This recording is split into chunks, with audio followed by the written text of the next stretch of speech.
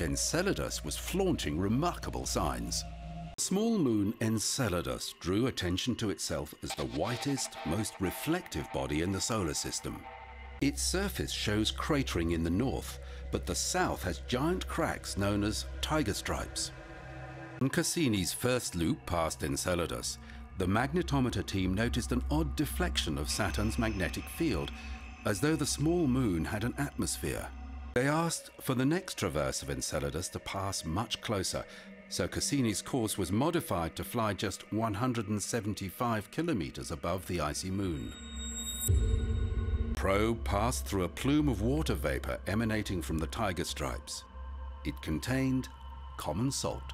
In all, Cassini made 24 swoops past Enceladus, with the closest approach flying just 25 kilometers above the surface.